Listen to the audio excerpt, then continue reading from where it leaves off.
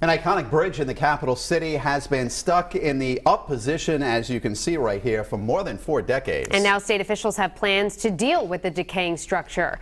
Eyewitness News reporter Anita Buffoni is in Providence with details on the plans and what capital city officials want done instead. Behind me is a familiar sight, the Crook Point Bridge. It's been in that up position for 43 years. Now, more than a century after it's been built, state officials say the time has come for that deteriorating bridge to be torn down.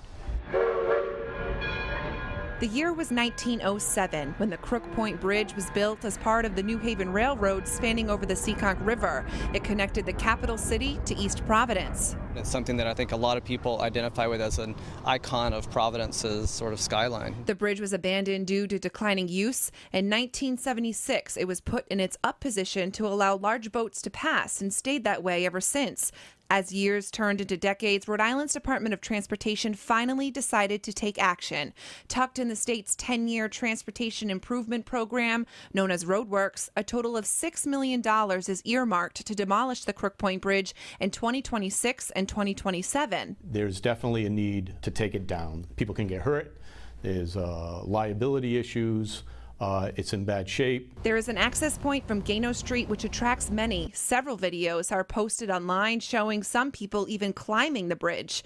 The fence meant to block access has been cut several times over the years. The DOT says maintenance crews have to repair the fence often. Unfortunately, people find a way to either get around it, get through it, so it continues to be an attractive nuisance. Providence police say since 2014, crews responded to the Crook Point Bridge 17 times, 11 of those times for people on the bridge. The city has different hopes for the bridge. A spokesperson for Providence Mayor Jorge Elorza says they would like the bridge to be preserved, not torn down. Brent Runyon of the Providence Preservation Society also would like to see it preserved. He believes the bridge may be eligible for the National Register of Historic Places. You know, to lose the bridge would really sort of unlink us from that rail history, as well as the East Side Tunnel, which I think we all hope can be reused someday. The DOT says they will work with preservation groups, surrounding communities, and the Coast Guard during the demolition process. But for us to see the first idea they have is demolition,